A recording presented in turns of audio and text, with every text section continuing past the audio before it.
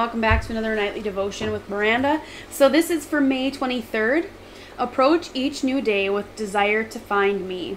Before you get out of bed, I have already been working to prepare the path that will get you through this day. There are hidden treasures strategically placed along the way.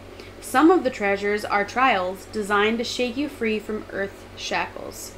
Others are blessings that reveal my presence. Sunshine, flowers, birds, friendships, answered prayer.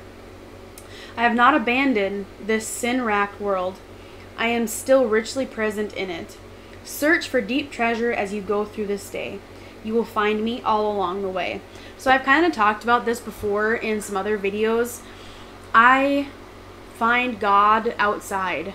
I love being outside. I'm so happy that it's finally summer. Obviously, I love being outside. Look at me.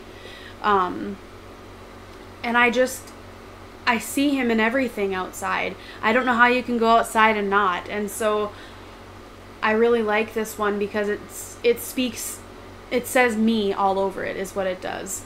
And even though your day might be hard, God has that day planned for you, and he never gives us more than we can handle. So even when it's hard, know that God is still there, and there is a reason for it. We just might not know, and we might never know, and that's okay. So let me read the verses that go with this. The first one is Proverbs 16:9. A man's mind plans his way, but the Lord directs his steps and makes them sure. The next one is Colossians 2:2 and 3.